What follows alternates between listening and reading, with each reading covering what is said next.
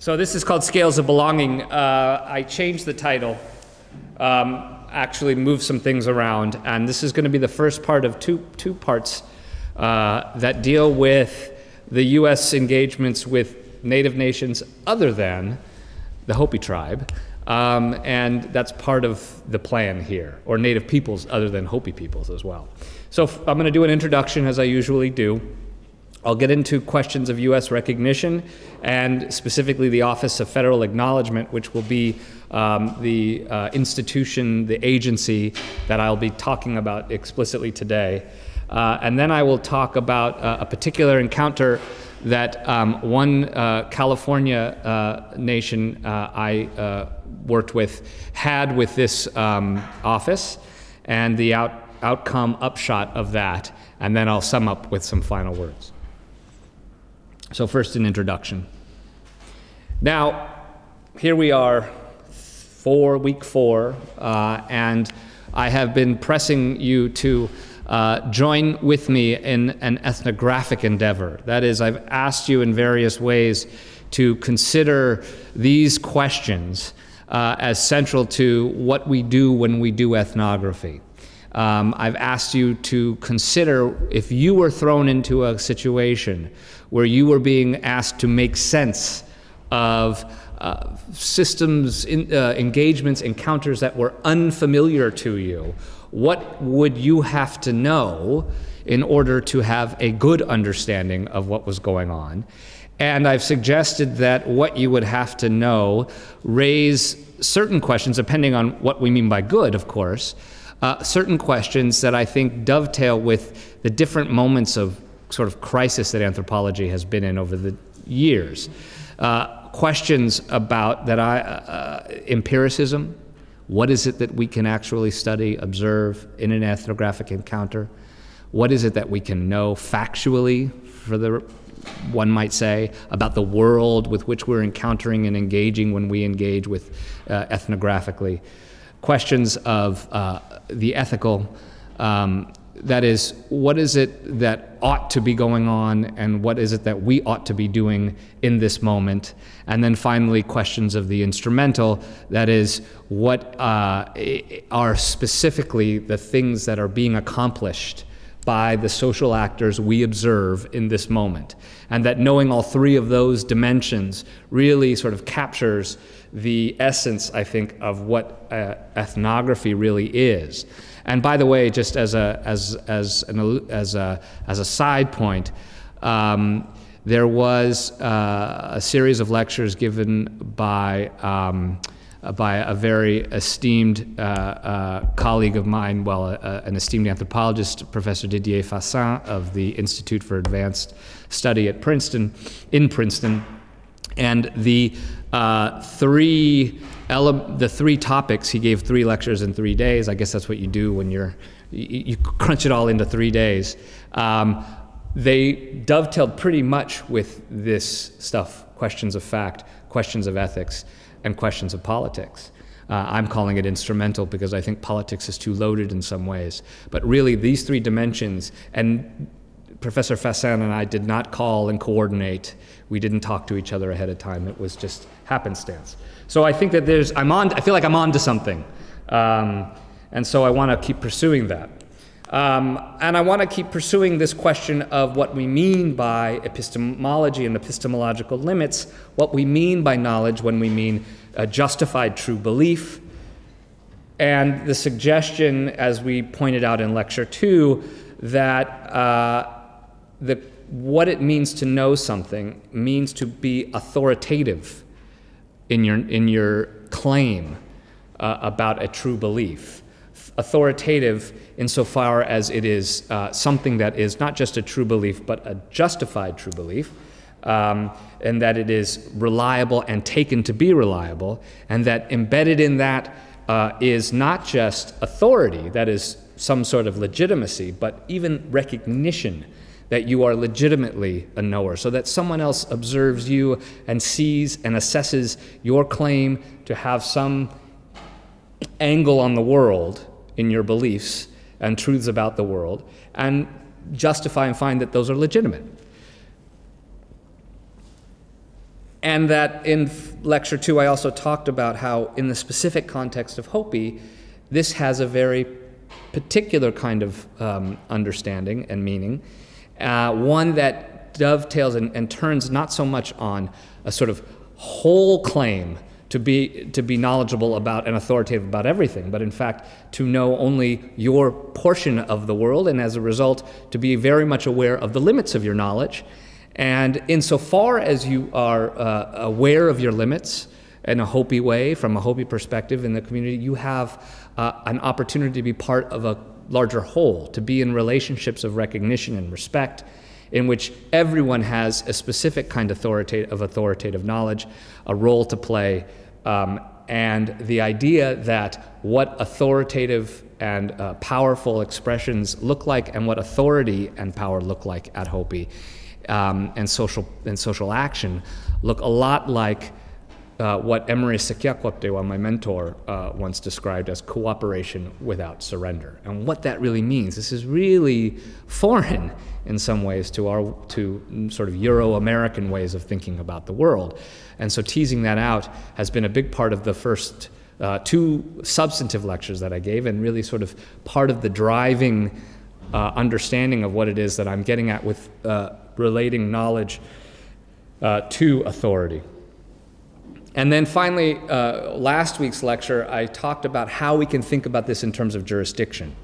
And I've argued that this question of Hopi epistemological limits as an expression of authority is something that is being exercised not only by and between Hopi people themselves, but it also explains why Hopi people insist upon and refuse the access that some ethnographers and other non-Hopi people demand of Hopi cultural practices and Hopi sacred beliefs and Hopi navoti, or traditional knowledge, but that in that insistence, they are expressing a kind of jurisdiction that is not only a scope of authority, a claim to a certain kind of right and an ability to judge what is authoritative with regard to Hopi, but also equally in this notion of cooperation without surrender, an invitation to a specific kind of relationship, a relationship of recognition, respect, and cooperation in some instances. And I tried to play that out and show that as it played out, where it worked, where it didn't work, in certain contexts involving the Hopi Cultural Preservation Office and its engagements with different non-native institutions. And to do so, I made this case that we can think of jurisdiction not just in terms of the scope of power, not just in terms of the idea of having power over a specific kind of number of individuals or a specific territory, but that we also can think of it as a way of speaking, a kind of expression of speaking the law that at once enacts that authority, enacts that social power, but then in some ways is always pointing beyond itself, is always saying that this enactment is just the latest instance of a general authoritative form of way of being, form of culture or institutional authority. We can think of that as a court of law, we can think of it as a ceremonial society, we can think of it however you like.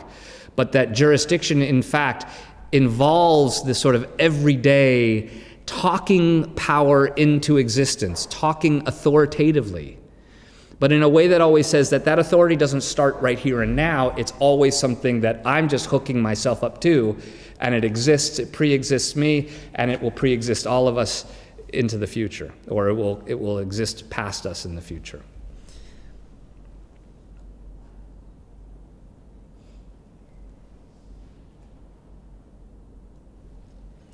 What I zipped through those because I'm worried about time, but they just go into the points I just described. And what I want to do for today is I want to ask whether or not these insights, these questions about epistemological limits, the questions about knowledge as modes of authority and relationality, and questions of knowledge as an expression of a kind of juris dictio, a speaking of a normativity, a speaking of law, can be extended beyond the Hopi context, can be extended to other native nations and their encounters with non-native institutions.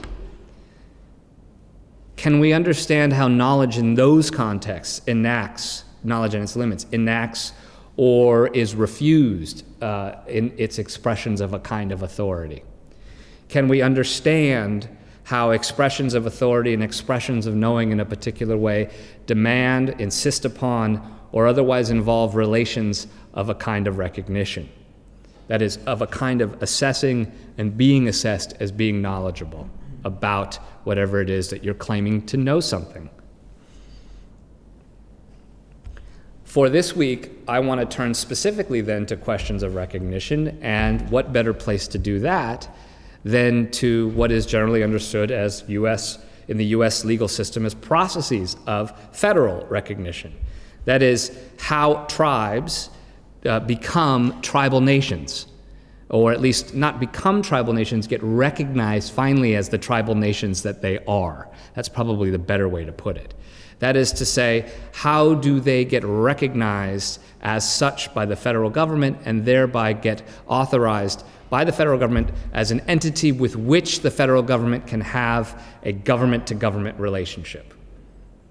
There is a long and problematic history with questions of recognition, and specifically with the ways in which questions of recognition, that is, how settler colonial states like the United States or like Canada dovetail and understand politics of recognition as they relate to issues of self-determination. That is, the authority or capacity of nations, native peoples, and others to define for themselves who they are. As we'll see, this plays out not just in the abstract about the relations between native nations and federal institutions, settler colonial institutions, but actually plays itself out in the details of how they talk to each other. And I'm hoping to be able to show that to you. And finally, I want to ask, what counts as knowledge, as knowing who a tribal nation is? And what are the conditions that make that evaluation possible in the first place? As I will show you, there is a real difference between the kinds of federal criteria that are involved in knowing whether a tribal nation is who they claim to be, and in fact, how a tribal nation itself organizes, defines, and comes to understand their community of belonging and being part of a whole. We will look at the Office of Federal Acknowledgement, the OFA, which is an office that has been in the Bureau of Indian Affairs since 1997. Before that, there was a different office called the Office of Federal Acknowledgement. The Bureau of Acknowledgement and Research. And I'll talk a little bit about that history and how that changed.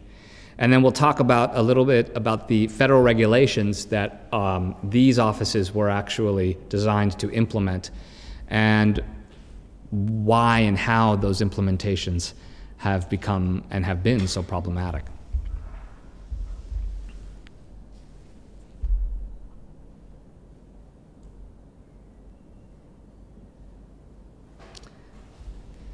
What this office is responsible for doing is not just deciding cases of federal recognition, deciding petitions by non-federally recognized tribes on their status as tribal nations, to be recognized or not.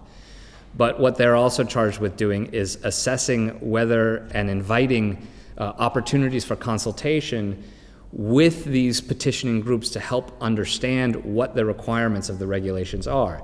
So regularly they will meet with petitioners, with tribal groups who are not federally recognized yet, who will want to meet with them and speak with some of their staff members about how to understand the regulations themselves and how this very group, these staff members, are going to apply the regulations to their petition.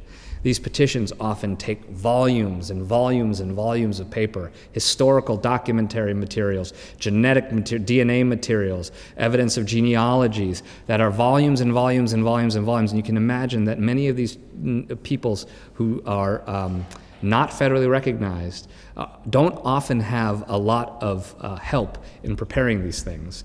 And this is a pretty onerous task. And it takes years. And so I'll share a little bit with you about that as it relates to this one group. This is not the name of the tribe that, the actual name of the tribe in question. I'm calling them the Moreno Band of Mission Indians, and a specific encounter that they had with some of these technical assistance meetings and consultations. One that took place in May 2005, another that took place in August 2005, and what effect and how to understand how that guidance that they got from the Office of Federal Acknowledgement did or did not assist them in ultimately their the final decision that was made about their status as a tribal people or tribal nation.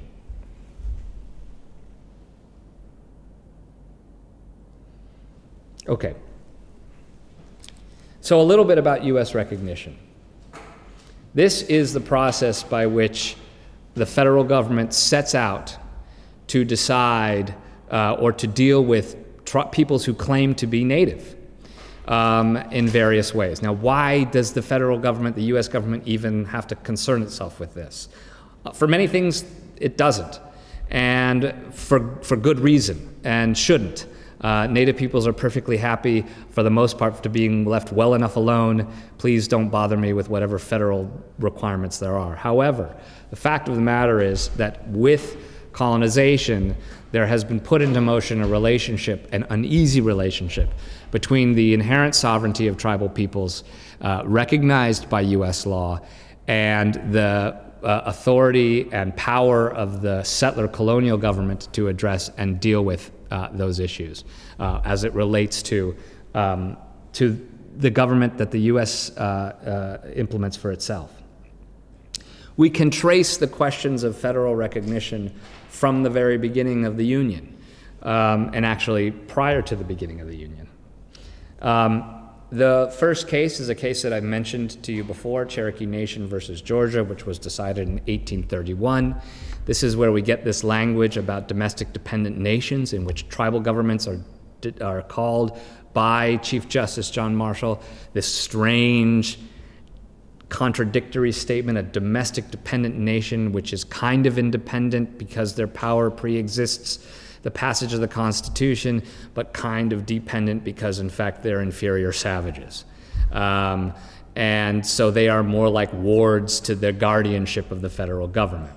And this sets up not only the government-to-government relationship, but also sets up what's called now the Federal Indian Trust Responsibility. That is, the responsibility that the federal government has by law and by policy to always act in the best interests of native nations whenever presented with a set of circumstances and a decision that they have to make. Now, has the U.S. government always done this in a way that native peoples feel like is in their best interest? Absolutely not. And in many instances, the worst and most egregious acts of federal policy have been taken in the name of helping native peoples when it clearly did not have that effect. And some of the things that I'll talk about today relate to that. However, I should say that the reason and where, and this is something that maybe you'd wondered about, I don't know, maybe not. Chief Justice Marshall, the Supreme Court Justice, the U.S. Supreme Court Justice who issued this decision, Cherokee v. Georgia, did not come up with this idea out of clear blue.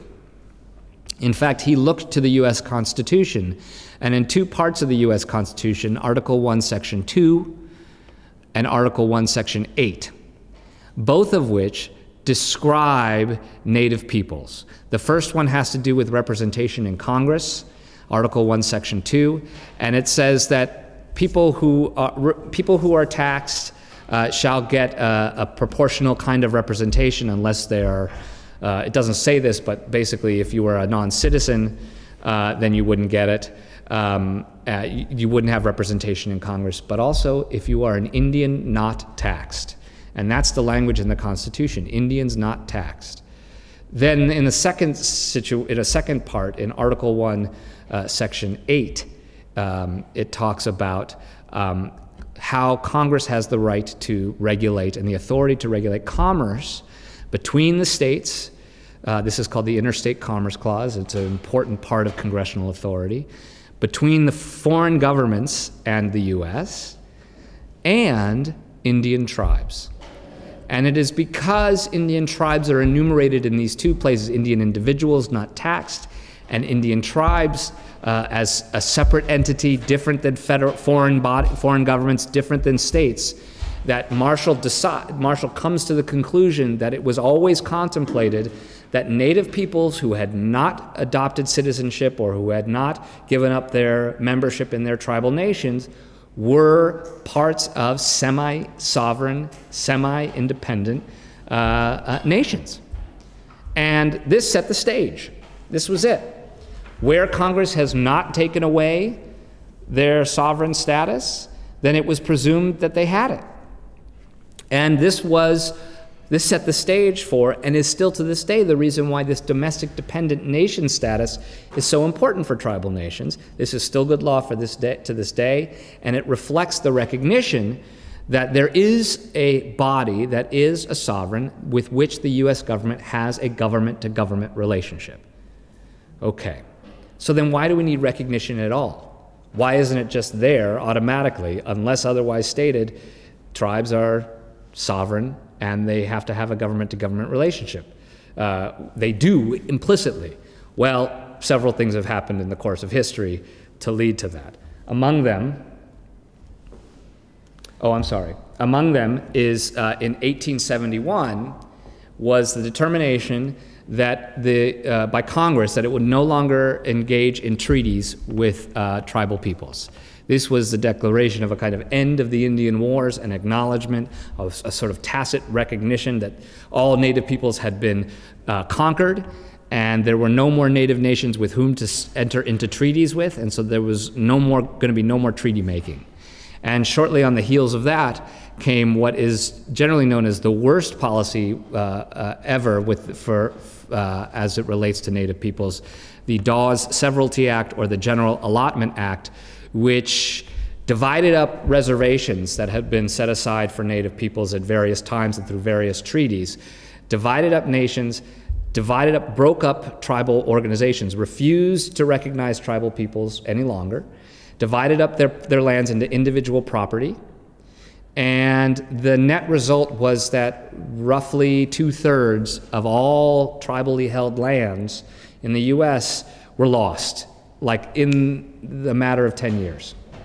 Not just because they were eventually found their ways, these individual land holdings eventually found their ways into the hands of non-Indians, but because the excess lands, the surplus lands, after individuals were given the land, were all turned over to the US government and sold off in various ways, or held by the US government.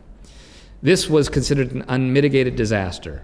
And by 1934, the general assessment had been Native peoples had not been made better by the Allotment Act, despite whatever the reports to the contrary, despite the idea that this would assimilate Native peoples, lift them up, get them to be like good Americans. In fact, they suffered tremendously as a result. And so in 1934, a massive overhaul of Indian policy was initiated, and with it came, under the guise of what's called the Wheeler-Howard Act, or the Indian Reorganization Act. And in the Indian Reorganization Act, we have for one of the most important statements of how Indian peoples can be recognized by the federal government for the purposes of benefiting from this newfound reorganized relationship. What the Indian Reorganization Act essentially did was put a stop to the Allotment Act, put a stop to the acts of dismantling tribal nations, and said, instead what we're going to do is we are going to recognize the existence of tribal nations, we're going to assist them in the creating of constitutions and various kinds of government policies, and we're going to enter into government-to-government relationships with them. And we're also going to provide benefits to support them in their efforts at self-government. A bunch of different kinds of benefits that we're going to redound not only to the individual nations, but also to individual Indians. And the question became, how would you know who was an Indian, especially after nearly 60 years of dismantling Indian tribes?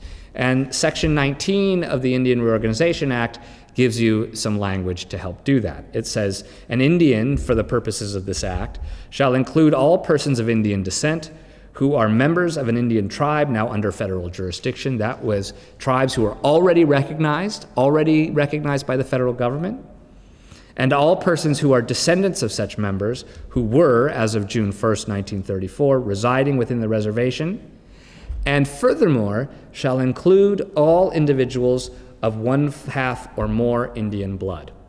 This is the first expression we get of so-called blood quantum. People think that many native nations today have instantiated this idea of blood quantum in their own membership requirements. You have to have a certain percentage of native blood, and usually of the actual tribe that you're claiming to be a member of. But here is the first expression of it, and it really is a federal measurement, a way of scaling and measuring who native peoples are, what Indianness is. It's an imperfect one, and frankly, I think it's quite an awful one, that was designed to capture something other than what it's capturing. But what we can, and what it is attempting to capture is a recognition that very often native peoples were peoples who were living together in these communities, either not recognized on a reservation, not having a government-to-government relationship. There were many tribes who had been almost virtually dismantled or who had never had a treaty with the federal government. And so we wanted to capture as many native peoples as we could, even those, and have them fall under and benefit from the Indian Reorganization Act, even those who may not be members of recognized federal Indian tribes, members of these tribes. And so the thought was blood quantum could get you there. The effect of it, though, is a kind of racial category. And what we see embedded in the 1934 Section 19 is both a political expression of a kind of recognition, right? Recognition as being a member of a tribe that is recognized as such, but also a racial one. And many tribes have adopted this as a way of excluding certain members of their communities or not, in various kinds of difficulties in trying to decide who should be a member and how they should be a member. And it's had pretty deleterious effects, negative effects on many nations around the country. But what this blood quantum measure does do is opens up the possibility that just because you weren't a federally recognized tribe at the time that this law was passed, that you couldn't at some later time be recognized as a tribe and therefore enjoy the benefits of having a government-to-government relationship. And so this sets in motion the whole recognition process that comes afterwards, and this becomes important again because at this time, today we have 566 federally recognized tribes. There were not that many federally recognized tribes at this time in 1934. And in fact, there was yet another round of efforts to dismantle them. 1953, the end of the war, a lot of native peoples come home who had fought in the wars. They were, more importantly, the US government was figuring out how they were going to spend down the war bills, pay off the war bills, and they had spent a lot of money, and they thought, well, the Indians are a good place to go and get some cash that is not needed elsewhere. And so they really started dismantling the whole infrastructure that was set up by the IRA. And the idea was to pass this law called Public Law 280, otherwise known as the Termination Bill. This law identified several states, named states, to unilaterally cede federal authority over tribes to these state governments.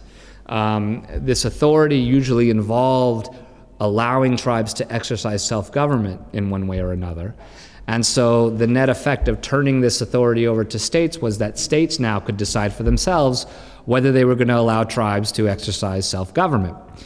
The states that are named, there were 6 states that were named that had mandatory termination of all Indian nations except otherwise named, and there was 1 or 2 in each of these states that were exempted.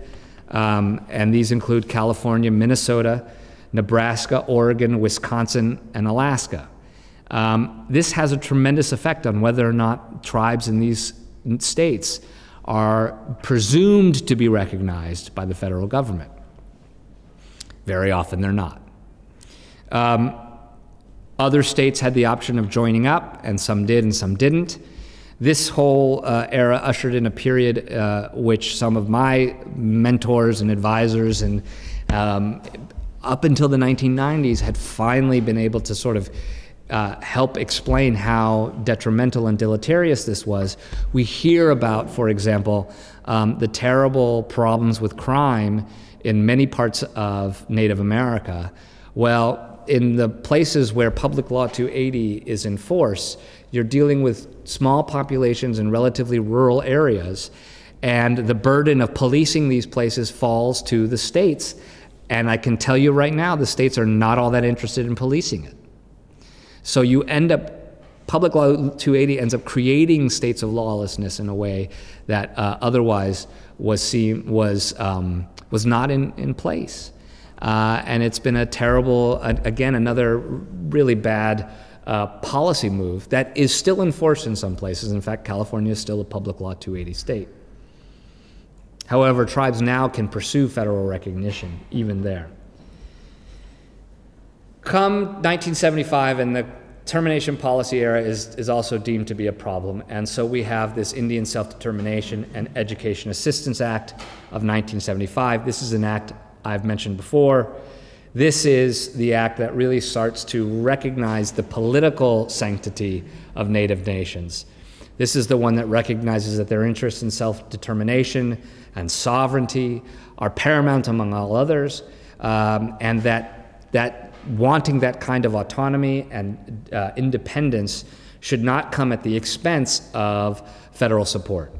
And that's what the ISDEA attempts to instantiate, and with it, a revitalization of efforts at federal acknowledgement and recognition.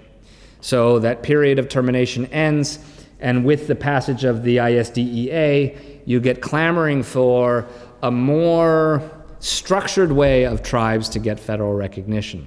What had been happening from 1934 forward was that if you were a tribe that was not recognized by 1934, or before 1934, in order to get recognition, you had to go to Congress and get Congress to pass a bill, or you had to get the president to issue an executive order, and in rare cases, you could get a court to find that there had been some mistake in your termination practice, in the policies of termination against you, or something like this, and that in fact you're federally recognized. These were all very piecemeal and ad hoc, and often turned on things that had nothing to do with the legitimacy of the claim. Completely mishmash, a complete mess of a process. In fact, no process, really.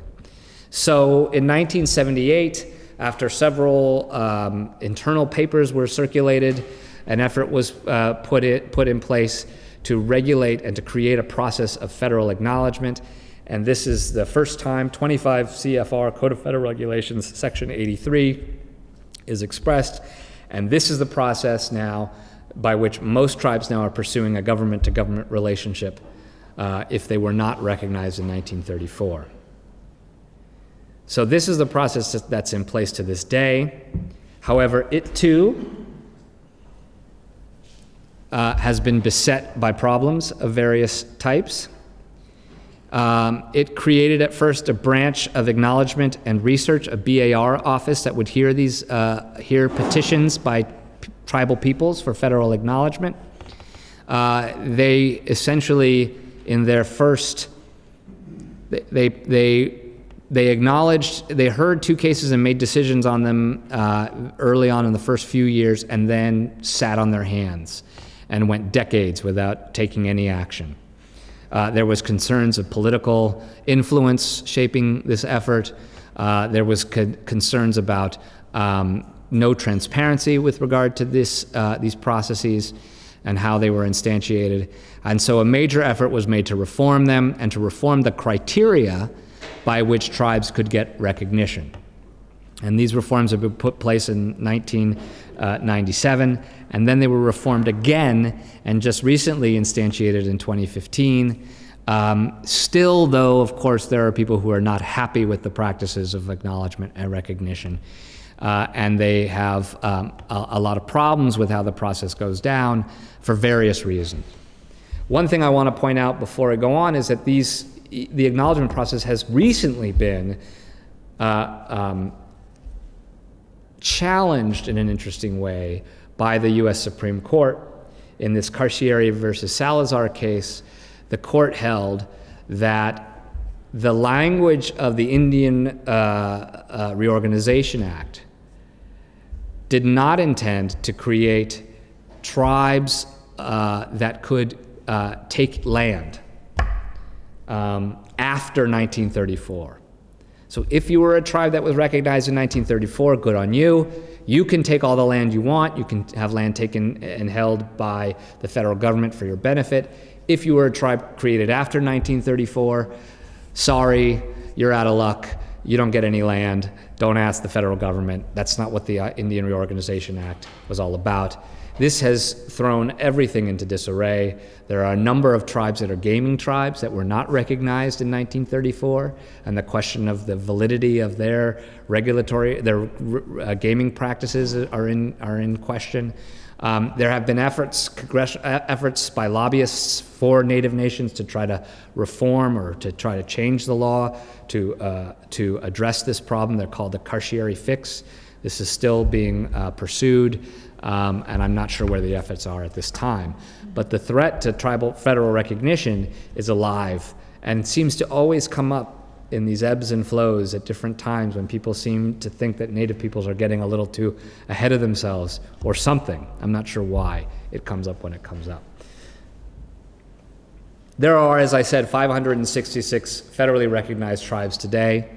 Since the creation of the acknowledgement process, 59 tribes, 59 different groups petitioned and registered a claim through the process to be recognized. 18 have been acknowledged to date, 33 have been denied, and 8 are still in process. Some of these petitions have taken over 30 years to be addressed. So I can tell you that a lot of these stats have just recently changed with the efforts to put in a new process. There was a government accounting agency internal review of the Office of Federal Acknowledgement, and it was found to be rife with problems, deemed essentially to lack transparency and to be too subject to political influence. In part because it has a staff of about 4 or 5 people, a genealogist, a historian, and the person who wrote the regulations, basically. And they seem to have been in place for a long time and don't seem to be all that amenable to genuinely considering claims. At least that's how people in Native countries, Native nations, have seen the OFA as less of a facilitator toward federal recognition and more as a gate watcher, standing by and preventing people from getting federal recognition. So the process has been anything but seen as the best one available. In light of that, let's turn to the Moreno Band and their meeting with the OFA. Here's a picture of the Moreno Band. I've blocked out the names of the actual band, but this is their tribal flag back there. This is their headquarters. This is the band as I met them. I actually met them in 2011 as they were at the final stages of getting their recognition petition decided. The meeting that I'm going to describe actually took place in 2005. On August 29, 2005, I'm going to read a little here. A meeting was taking place in Washington, D.C.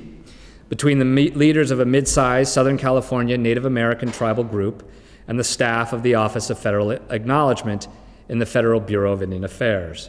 The process, which as I've said is outlined in 25 Part 83 of the Code of Federal Regulations, has been since 1978 the primary way in which tribes petition the federal government for legal recognition as a domestic dependent sovereign. That is, how they can join the other 566 tribal nations currently enjoying a government-to-government relationship with the U.S. and the duties and rights that go along with that status. The process itself requires petitioning petitioning tribal groups to submit evidence in the form of historical and contemporary records, including primary documents, secondary literatures, and their analyses, sufficient for the staff of the OFA to make a reasonable finding based on certain mandatory criteria set out at 83.7. This mandatory criteria require, among other things, that the petitioning group itself has been identified as an Indian entity in a substantially continuous basis since 1900, is a distinct community from historical times to the present, with political influence and authority over its members, members who are themselves descendants of a historical Indian tribe. These regulations and the OFA itself were originally established in an effort to formalize a practice of federal tribal recognition that since the 1930s had been accomplished by piecemeal. Unfortunately, the 83.7 process itself has come under heavy and repeated critiques, including the finding of several congressional hearings for its own lack of transparency and interminable bureaucratic delays. Indeed, at the time that the meeting that is the subject of this paper took place, the tribal group in question, the Moreno, had been waiting for 28 years without any action being taken on their petition. In the ensuing period, the regulations themselves had been revised, the office had been renamed, and 10 different secretaries of the Bureau of Indian Affairs had come and gone. And just this past few summers, amendments to the regulatory language and procedures have been proposed by the Bureau of Indian Affairs and enacted to address these critiques. It remains to be seen whether or not these changes will have the proper effect. I will argue that the enduring problems attending the acknowledgement process, and which continue to plague it to this day, may have something to do with slippery logics of scale. Scale with which the OFA and its procedures confront and attempt to measure tribal petitioners. Under the current regulations, petitioners must show that their individual members and their community as a whole can be traced back to a historic Indian tribe or tribes. To meet the mandatory criteria, OFA officials and the language of the guidelines and the regulations themselves advise petitioners that they rely on a variety of different kinds of materials and phenomena: individual documents, public, religious, and private archives, digital ancestry databases, even DNA evidence, to mine the historical record for proof of individual and group Indianness, both past and present, but also, importantly, of the continuity between the past and the present Indianness. In an effort to assist petitioners in understanding these evidentiary demands, the regulations provide that the OFA will offer technical assistance meetings to petitioning tribal groups if and when they request them, prior to having their cases taken under active consideration, as well as later in the process before making their final decision. The meeting being held on that hot, muggy DC summer day in 2005 was one such advisory meeting, a so-called technical assistance meeting that the tribal group in question, the Moreno, had requested after being told for the first time since filing their petition in 1993, that is 12 years later, that their petition was going up for active consideration in September of that year. Relying on analyses of transcripts of audio recorded interactions from that meeting, I will argue that the ways in which the utility of different documentary records are described by the office officials at once point up and hide the problems of measurement, of scalability or non-scalability that emerge with when these documents are held out as evidence of contemporary Indian individual or group's relationship to a historic Indian individual or group. As I will show in the interaction between the parties of this meeting, however, the talk repeatedly breaks down precisely in those moments where either the OFA officials or tribal leaders attempt to puzzle out when and how a particular kind of document can count simultaneously as evidence linking individuals to groups, linking present individuals and groups and past individuals and groups. It is this measurement of indeterminate scalability, discernible in the struggle, revealed in the struggle, to present claims of Indianness to historic and to tie them, to link them to established Indianness, as well as in efforts to link the Indianness of individuals to the Indianness of groups, that is constituted by a kind of double bind. It makes a double bind within which the tribal groups themselves find themselves caught, and which, as I will show in conclusion, ultimately lead to the OFA denying their petition for federal acknowledgement. Now, questions of scale and the capacity of social phenomena of one level of a scale to slide up or jump down to others, that is their scalability, have increasingly been taken up by theorists and researchers in the human sciences to challenge received imaginations or images of the social, political, and economic orders within which various kinds of processes are normalized by virtue of their natural capacities to stand in and for each other as they reify divides between micro and macro. Recent interventions by Latour caution us not to settle in the scale in advance, and instead to study scale itself, how scale is an accomplishment that does substantial work in figuring the thing that is getting scaled. It makes it, and the persons caught up in and with those things. Likewise, Anna Singh argues persuasively for the need for a theory of non-scalability, to, quote, pay attention to the mounting piles of ruins that scalability leaves behind, and to show how scalability uses articulations with non-scalability, non-scalable forms, even as it denies or erases that there is such thing as a lack of scalability.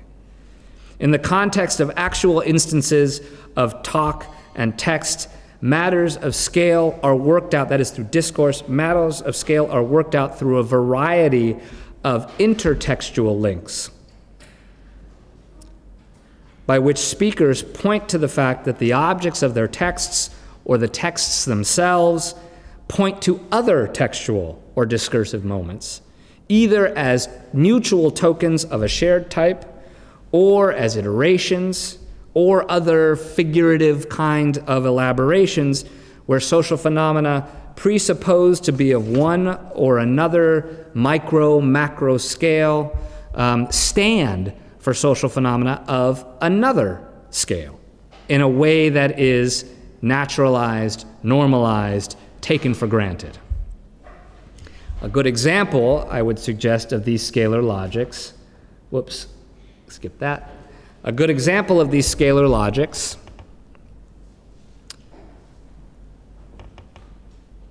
appear in the federal acknowledgement processes themselves, and more specifically in the guidelines that the Bureau of Indian Affairs published in 1997 to help petitioners understand what kinds of evidence will be required for meeting the criteria of 25 CFR 83.7.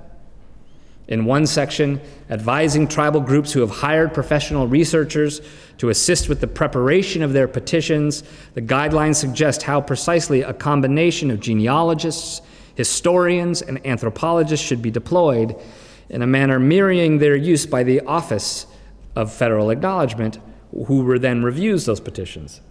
They explain, start with the genealogy. Hire a genealogist first. They will try to trace your ancestry to a historic tribe. A historian will next build on what the genealogist has found by placing the ancestors in a historical context. Finally, the anthropologist describes the social and political entity your ancestors maintained in the past and you maintain today. Don't hire them all at once. Stagger their work. This is generally how BIA researchers work too. At first glance, the suggested sequencing of expert advising from genealogist to historian to anthropologist seems to create an image of tribal petitioners hoping to succeed as constituted of individuals whose various vital records can be mined for information tracing their paternity back in time to other individuals, ancestors, who can at once be placed in a historical context, can be understood as collectively making up some larger group, one whose abstracted social and political entity can then be compared by an anthropologist to the contemporary social and political entity of the petitioner. In so doing, it is presumed the evidentiary line is laid for linking the present group of individuals constituting the petitioner to a past group of individuals. But notice how, on even closer investigation, the lockstep scaling up already begins to be revealed for something much messier. Note how the genealogist's work is described as trying to trace your ancestry to a historic tribe. Unclear already in this scale is the scale at which the second person possessive your and your ancestry is working. Given that genealogists work with the records of individuals that mark their relationships to other individuals, birth certificates, baptismal records, marriage licenses, and others, and the extent to which the phrase your ancestry can both mark the records of individuals and the archive of some group, the family, the lineage, the clan, the gens, the tribe, and immediately the problems emerge. The net effect is kind of a knowledge sleight of hand, an evidentiary sleight of hand. When the sliding movement up the scales from individual to group that seem otherwise perfectly rational, when talked about from the detailed perspective of the different domains of scientific expertise, actually proves much more opaque and underdetermined. This opacity becomes even more evident in the 2005 meeting I focus on between OFA officials and the leaders of the tribal group, the Moreno.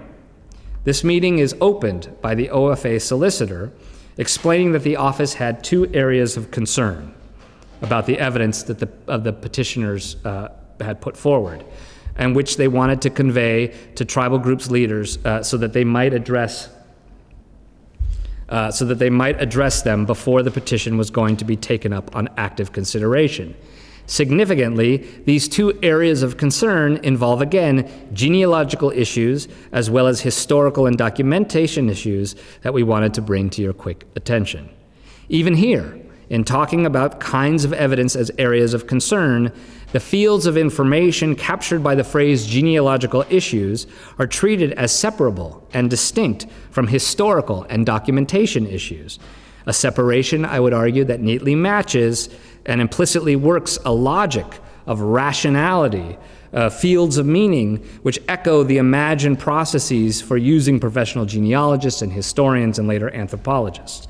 It's an institutional ordering that is paralleled by the fact that accompanying the OFA solicitor to this meeting, that is, the OFA officer who was leading this meeting, the lawyer, were two other researchers from his office, a historian and a genealogist. And this figuring is further reinforced, elaborated, and ramified out on an institutional scale when we recall that the solicitor then is joined by Dr. June Eddy, a genealogist, and Dr. Bill James, the historian.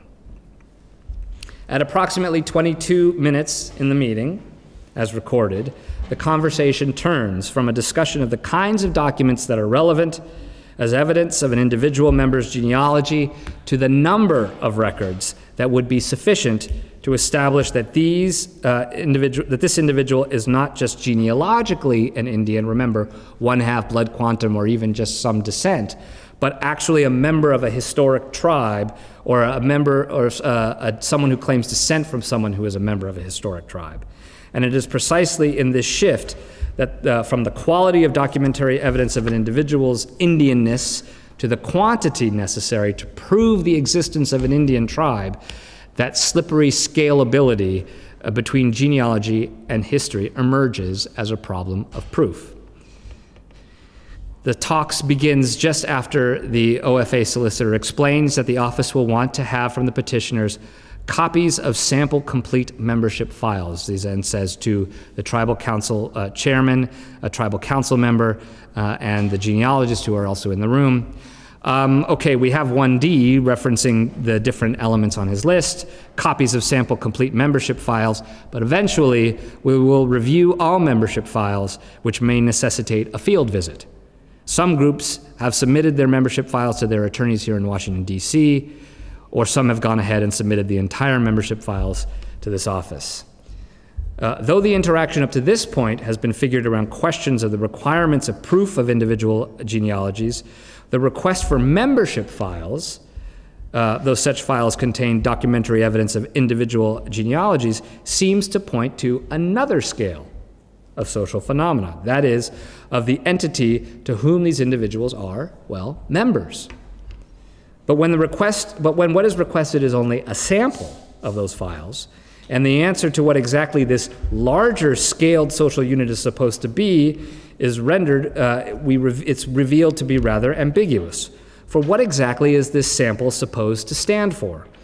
At what level of scale does a sample somewhere between the individual member file and its genealogical information and the entire body of membership files and the totality of tribal ancestry fit? Where is it supposed to stand? The question is not just one for us, but also for them. That this is the case is evidenced by the response from the tribal chairman, who, even after the solicitor explains that they will eventually review all the files, nonetheless asks for greater specificity about what exactly the sample should consist in. And he says this. Now, a sample of completed and very organized membership files consists of what, 20? 50 to 100? More? Solicitor says, well, we've looked at certain groups that initially have requested copies of membership files that would represent each ancestral family from, of course, the genealogist interrupts. If you had 20 individuals from which all your members descended, then we would like one from each of those descent lines. Okay, at least. What more would you want? Note how, in taking up the question of sample, the tribal chairman proposes that the question of sample may be one of number. But in response to this proposal,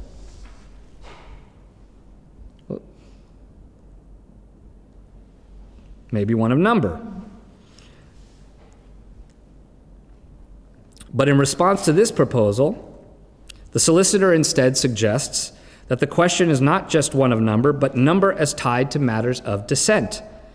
Moreover, at lines 90 through 91, he does so in a way that points back to the mass noun ancestry announced in the BIA guidelines, but also done so here in a more scalable form, that is, each ancestral family. The move toward rendering the scalability countable is made even more concrete when the genealogist follows at lines 94 and 95 and 98 and 99, explaining that the precise number of membership files necessary to count as a relevant sample should be tied to the number of individuals from which the current members descend, one from each of those lines. Here, genealogy becomes countable as history, where individual member files, one at least, can stand as evidence for the families that somehow together constitute the tribe, both historically, as it is imagined, and into the present. But the petitioner's representatives at the meeting, the tribal council member and chairman, still seem perplexed by the request for a sample of files, especially when, a few minutes later, the solicitor reiterates that a random sample won't do, but rather ones that show a kind of representative kind of manner of descent relationship. And so a few minutes later, the council member from the tribal group offers up a different possible solution of what might this sample be, framing it no longer in terms of number, but in terms of some kind of metaphorical centrality. She says, the solicitor says, that's what you must consider in providing to us clear links going back through the sample representative member file or files. So then the council member says, so what, like maybe a core? And the genealogist jumps in again. Well, a core, let me say, one from each line, at least, again. And the solicitor says, but each family line needs to be represented. And the genealogist, yeah, and to make sure that you have a complete lineage record, you know, in each descent record, in each of those files, you know, which family they descend from. She says, gotcha, the council member. And what the links are back. And we can see cross-links then to other lines if there are marriages and things like that. The flickering back and forth. Yeah, here it is.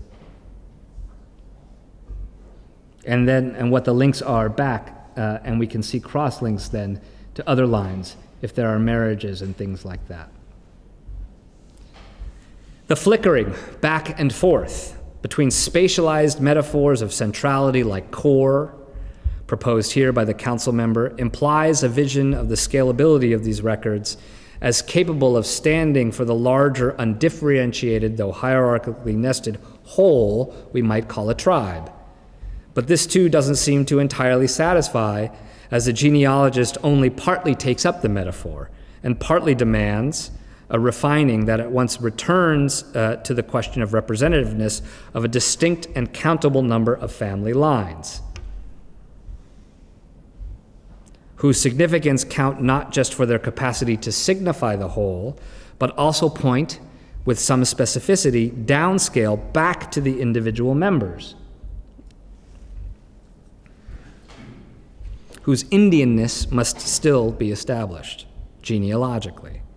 In all these ways, and despite the posited rationality of a federal acknowledgement process that draws on expertise of genealogy, history, and anthropology for the enduring Indianness of a tribal group and of its individual members, it seems that on closer inspection of the precise ways in which documents are imagined as standing in and for evidence of Indianness at these different orders of social scale, we come to see how the center, both of this logic and of this logic as a centering device for making the measurement of a tribe, simply doesn't hold. Now, I showed you this picture before. This picture is from March 17th, 2011. It is from the actual day when the tribe had been notified that they were going to hear the decision from the Office of Federal Acknowledgement about their petition. On March 17th, 2011, I was standing in the headquarters of the tribal group whose chairman and council members had met with the OFA on that day back in 2005. The chairman had been informed earlier in the morning, he's there on the telephone there in the corner, lower corner, earlier in the morning that the OFA had finally reached its decision and that the solicitor himself was going to call the headquarters of the tribe to deliver the news. The chairman had hastily put the word out into the community, and thus when I arrived at the office, well over 300 tribal members of all ages had descended on the place for an impromptu potluck. People were clearly excited and optimistic. The chairman himself explained that he was nervous but also optimistic, especially when he heard that the solicitor wanted to deliver the news via phone. He doesn't call if it's going to be bad news. And so it was quite a shock, and a painfully public one. People were in tears. With digital cameras, phone cameras, and other recording devices trained on him, that the chairman, still on the phone with the solicitor, then has to turn to his constituents and, silently shaking his head, deliver the message that no one had expected. The community that was standing before me and before him had been informed that, for the purposes of federal law, quote, they did not exist as an Indian tribe. When the 32-page final determination against federal acknowledgement was eventually printed up and poured over, many objected to what they saw as the nature of the decision and the suspect logics of it. While the OFA acknowledged that the documents submitted by the petitioner had established that the tribe currently had members who were descendants who were descendants of individuals of a historic Indian tribe, and while the documents had established that the community from which they claimed descent were indeed a historic Indian tribe, so they acknowledged that these individuals were descendants of individuals of a historic Indian tribe, and that the documents had also established right? That the community from which they claimed descent was also a historic Indian tribe.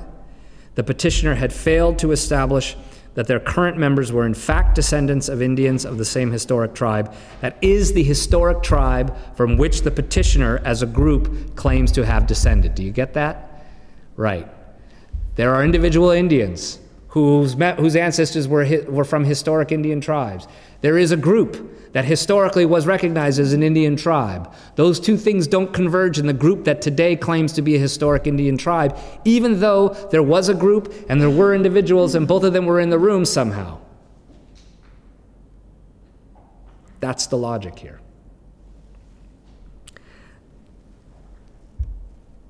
That is, despite all the discussions, see,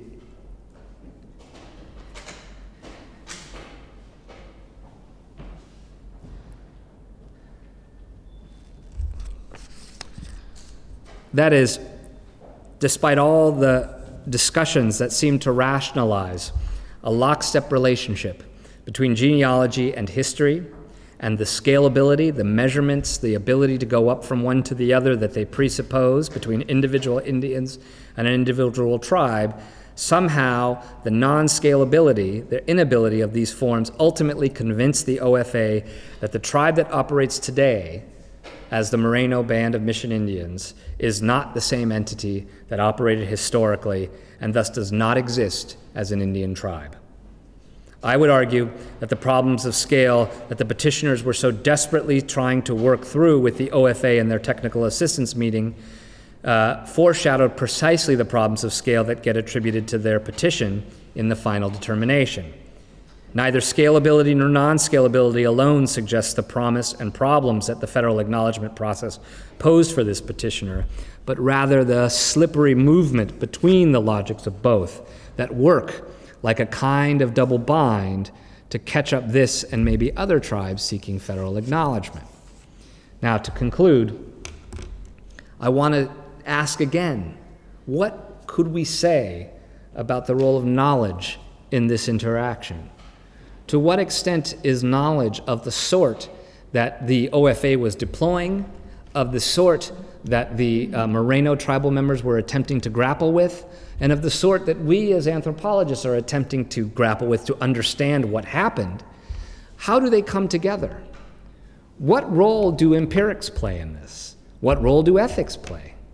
To what extent is politics important? We can choose to emphasize one or the other of these different elements, but it seems to me that it's precisely in the way in which they come together that helps to explain how this moment happened in precisely the horrible way it unfolded. It strikes me that there are parallels in that sense between the Hopi claims of knowledge and its limits and the refusals to share it and the Moreno case that I've shown here. Limits of knowledge are as important as the knowledge itself in articulating the way in which the ethical, the instrumental, and the empirical come together. And they require that we understand those things in relationship together as the things that people themselves are grappling with. It means that when we talk about knowledge as a justified true belief, we have to understand that the justification operates on those levels of empiricism, but also with ethics and instrumentalities closely behind, if not at the foreground, of what it is we think we are knowing when we see. And we also have to ask, what then do those empirics, do those ethics, do those instruments demand of us when we ask whose authority is operative in these particular moments, and what is the nature of relationality playing out as well? What I want to know is, and I know for a fact that the OFA, though it said that they may have to do a site visit, actually never did it. What if they had? What if they had been there on the day that I was there when the decision was rendered? What if they had observed the relationships that I observed? What kind of knowledge would have been gained? Would it be one that escaped the scalability problems that I described? I don't know. Would it be the kind that would have the ethical implications involved that were tantamount to a kind of firing in the relationships and the competing obligations of the OFA and the Moreno. What would have happened with the politics that were on display in that moment? I can tell you that they were rife and ripe. The chairman of this tribe was a big-time political player who quickly lost his position after this failure and became somewhat of a persona non grata in the community, which was also pretty horrific and sad to see. Would ethnography have helped? Instead of training those anthropologists to just talk to the people on the ground, shouldn't they have been talking to the OFA folks themselves about their processes and practices? I'd like to suggest that that's probably in the offing, and I would like to suggest first and foremost that if those OFA officers had been present on the day that that call came in, they would have had an awful hard time telling that that group that was there did not exist as an Indian tribe. Thank you very much.